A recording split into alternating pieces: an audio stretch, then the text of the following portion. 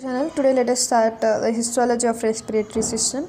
So first the air passes to the nasal cavities and from there into pharynx and there into trachea, bronchi and next into intrapulmonary continuation. So in the pharynx is again divided into nasal part, which is mainly respiratory in function, oral part and also laryngeal part. Laryngeal and oral part are mainly alimentary in function. So interior of passage is lined by a pseudo-stratified ciliated columnar epithelium that is mainly having more number of serous glands and also having more number of goblet cells which secrete the mucus and also help in trapping the dust molecules. So the nasal cavities are having vestibule, that is skin line, and it contains hair and also sebaceous gland. And we also have olfactory mucosa where we have a smell receptors on superior nasal concha. And the wall of each half of respiratory mucosa is mainly lined by the pseudo-stratified ciliated columnar epithelium which lies on the basement membrane. And the respiratory mucosa have the goblet cells, non-ciliated columnar cells and basal cells. So the goblet cells are scattered and they secrete mucus. And non-ciliated columnar cells also have microvilli and they are secrete the serous fluid. And the basal cells are near to the basal lamina and they replace those lost cells or dead cells. So the pseudo-stratified ciliated columnar epithelium is on the basement membrane, and next it has a fibrous tissue which are having the numerous lymphocytes, that is having basophilic granules and eosinophilic granules. Basophilic granules mainly secrete amylase and eosinophilic granules mainly secrete the lysozyme enzyme. And the deeper to the mucosa, so after this deeper to the mucosa we have a capillary network where there is a cavernous tissue. And next, the paranasal sinuses are also lined by a respiratory mucosa and also periosteum. So the respiratory mucosa is pink in color. So the respiratory mucosa along with the periosteum is known as mucoperiosteum because mucosa, muco and periosteum. Lamina propria. So next comes the lamina propria, where there are lymphocytes, plasma cells, macrophages, neutrophils, eosinophils, and there are more amount of eosinophils because in especially allergic rhinitis or common cold. So let us see in detail of olfactory mucosa. Its main function is to sense the smell. So olfactory mucosa is mainly yellow in color because of a pigment known lipofuscin which is present. So let us see it. So yellow color and it is having lining epithelium and also lamina propria. And the lamina propria have basal cells that is deep in the epithelium and they replace the dead cells. Some are also supporting in function, that basal cells. Some are also in protecting function. So actually olfactory mucosa is pseudo-stratified and it is thicker when compared with other respiratory mucosa. So it is pseudo-stratified and thicker when compared with the respiratory mucosa. And let us see the types of cells: olfactory cells, sustentacular cells, supporting cells or basal cells. We already discussed basal cells, right? Now let us discuss about olfactory cells. These are unique cells because they contain cell bodies in the epithelium. And the olfactory cells are modified neurons and they are distal and distally they have dendrite. So olfactory cells are modified neurons and they have distal and proximal processes, and distal process is called dendroid and it goes up to the surface and end in a thickening in a rod or knob, and they are non-motile olfactory cilia arise and they are having short life and the dead cells are replaced by the basal cells. Example, we can take a regeneration of neurons in a mammals. So this is the only regeneration of neurons taking place in mammals, that is by a help of basal cells. So next we have sustentacular cells which are supporting cells. They have microvilli and the cytoplasm is yellow in color because of lipofuscin and it's a remnant of phagocytosed olfactory cells, and the sustentacular cells are phagocytic. And next lamina propria. Lamina propria have blood capillaries, lymph capillaries, olfactory nerve bundle, serous glands of Bowman which mainly help to transfer the smell from the air to the receptor on the olfactory cells and also offer the protection against the bacteria. Now let us check out these structures in a diagram so that we can understand it more clearly. So here we can check out the structure of the respiratory part of the nasal mucosa. So these are the typical ciliated cells and this is a goblet cell and this is a non-ciliated cell along with the microvilli. This is the basal cell, as I said, it replaces the dead cell or lost cells, and these are the capillaries, mucous glands, and the serous glands. So the mucous, serous, these glands are present in a submucosal layer actually. And here we can check out the olfactory mucosa, which is seen in a section which is mainly stained by the routine methods. So olfactory mucosa, first one is a clear zone of the cytoplasm, and next one is a several layers of nuclei, and third is the capillary layers. This is a capillary, and 4 we have here the Bowman's gland, and 5 is the nerve fiber. So this is the cells to be seen in olfactory epithelium mainly. The receptor cell, as I said, it has a distal process and also a proximal process, and this is a supporting cell, and this is a basal cell of an olfactory nerve fiber. Now let us check out the pharynx. So the pharynx wall is mainly fibromuscular, and the nasopharynx is nothing but near to the nasal area. The pharynx, then it is known as nasopharynx. It is ciliated, columnar, pseudostratified, ciliated, columnar, right?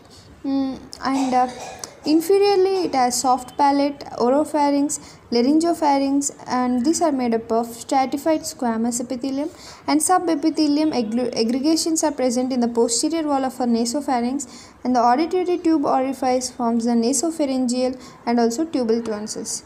So there are numerous mucous glands in the submucosa and includes the soft palate. So by that we complete the pharynx. Next let us see the larynx. So larynx is nothing but the epithelium of the mucosal membrane is mainly made up of pseudostratified ciliated columnar epithelium, and the epiglottis, epiglottic folds, vocal folds are lined by the stratified squamous epithelium, and the goblet cells, subepithelial glands are mucus covering by an epithelium, and in mucus we have more amount of epiglottis, eriepiglottic folds, saccule and serous glands.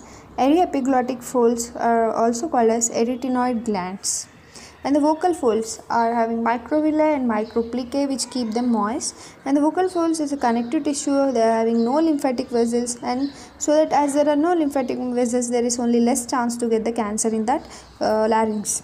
And the cartilage is mainly of hyaline type. Calcification may occur, and epiglottis, cuneiform, arytenoid, and corniculate are elastic cartilages, and they are having no calcification, because in elastic cartilage there is no calcification taking place, but in hyaline there may be calcification. Next let us see the epiglottis.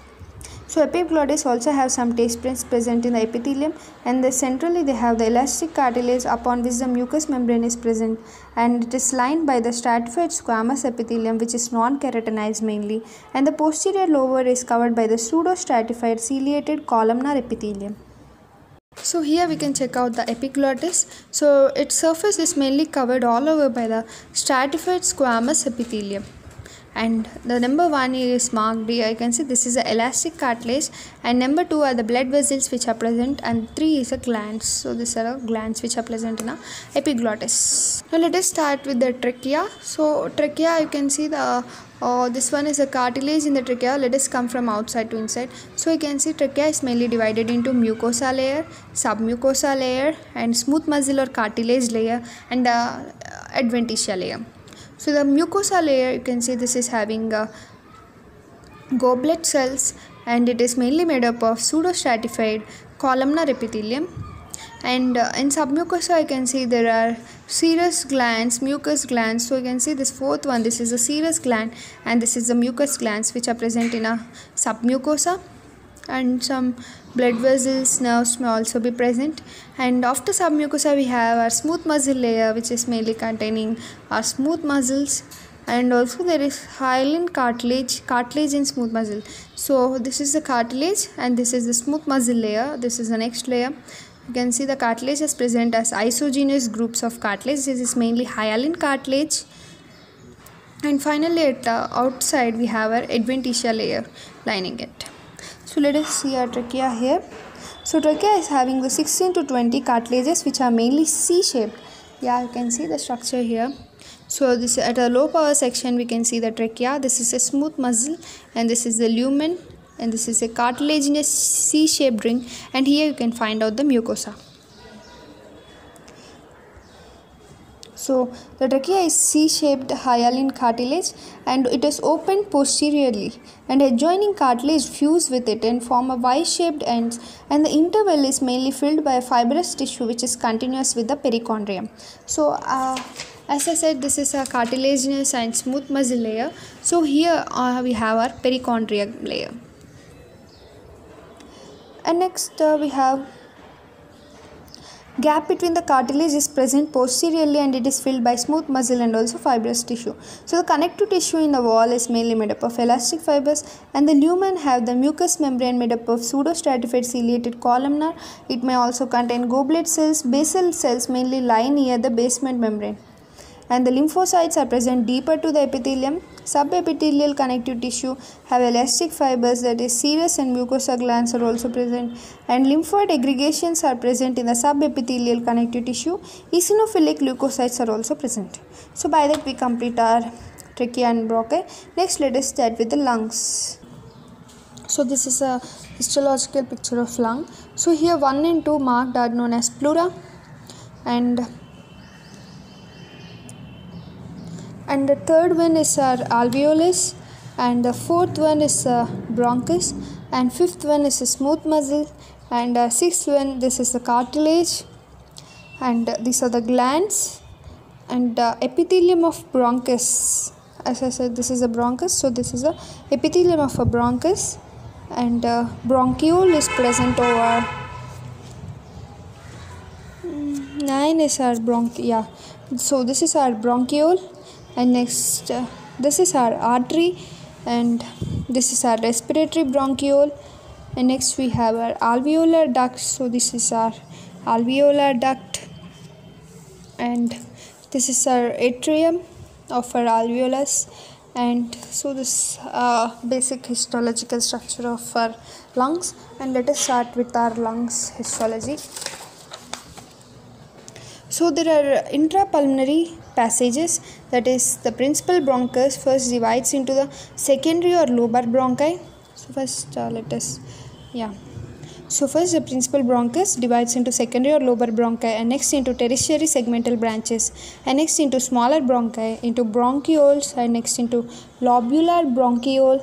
So I can see here from here terminal division of bronchus, next into lobular bronchioles, and from that into terminal bronchioles, and that into respiratory bronchioles, and next into alveolar duct. After alveolar duct, we have our atrium, and after the atrium we have our alveolar sac, and after that we have our each alveolus. So the larger intrapulmonary bronchi are similar to the trachea, as I said, that mucosa, submucosa, cartilage and smooth muscle layer, and outer adventitia. So same like that. And the irregular cartilage is present in a bronchi, and absent, the cartilage are absent, glands are absent in the bronchioles. Epithelial lymphoid tissue is more, muscle is more, and means they increase whenever the bronchi are getting smaller, and they contract in asthma mainly and constrict. And these bronchi are simple ciliated columnar first, and later they convert into non-ciliated columnar, and next they convert into cuboidal in the respiratory bronchioles, and have mitochondria and also lysosomes in them. And they are having goblet cells, non-ciliated serous cells, basal cells, non-ciliated cells of Clara are present, which are special cells which are mainly present in our terminal bronchioles. And cells of Clara are mainly used for the protection against any microbes, dust particles, and they also act as stem cells, and they protect against the emphysema, and they are endocrine cells secreting agrophil and secreting serotonin, bombasin. So this is about intrapulmonary passage and basic. And next let us start with the structures of an alveolar wall. So alveolar wall is mainly lined by a flattened squamous cells which are present on the basement membrane, and deep to it we have a connective tissue through which the pulmonary capillaries are running. And next there are pneumocytes, where the cells are forming the lining epithelium of the alveoli. So the most numerous cells are squamous cells, mainly the type 1 alveolar epithelial cells, and the edges are attached mainly by tight junctions, and 90% of lining of alveolar surface is by type 1 alveolar epithelial cells. And the type 2 alveolar epithelial cells are rounded secretory cells bearing microvilli, and they are having secretory granules, and they are having multilamellar bodies.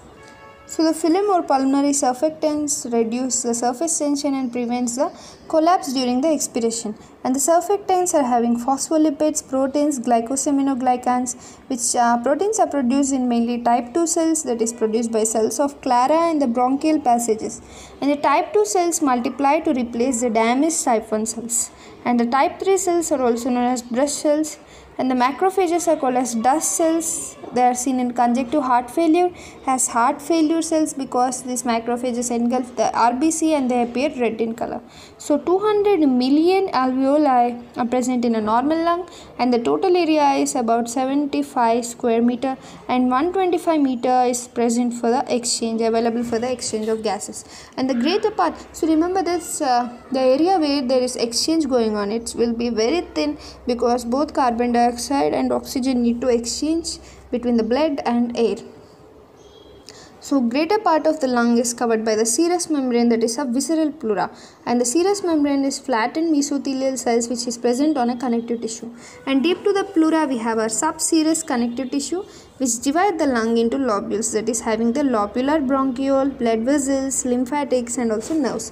And the basal lamina and the lamina propria are having elastic fibers in the lung parenchyma, pleura, small bronchi, and prevent the collapse of the alveoli. So the pleura are the flat mesothelial cells plus connective tissue, and these cells are elastic, having blood vessels, having elastic fibers, blood vessels, nerves and lymphatics. And adipose tissue is present under the parietal pleura. So the vessels and nerves. The bronchial artery supplies the lungs in bronchi and also respiratory bronchioles. This bronchial artery supplies, and the walls of the bronchi are having plexus of lymph vessels, and the lungs are supplied by the autonomic nerves, mainly sympathetic and parasympathetic. Both efferent and efferent supply the bronchial musculature. The vagal stimulation is done for the bronchoconstriction. The efferent fibers are mainly acting upon bronchial glands, and the efferent fibers are acting upon the walls of bronchi, alveoli, and efferent play important role in respiration by respiratory reflexes. So once let us check out the structure of our alveoli lining. So here you can see the structures of cells lining respiratory passages. So the first one is a typical ciliated columnar. So the typical ciliated columnar cells look like this.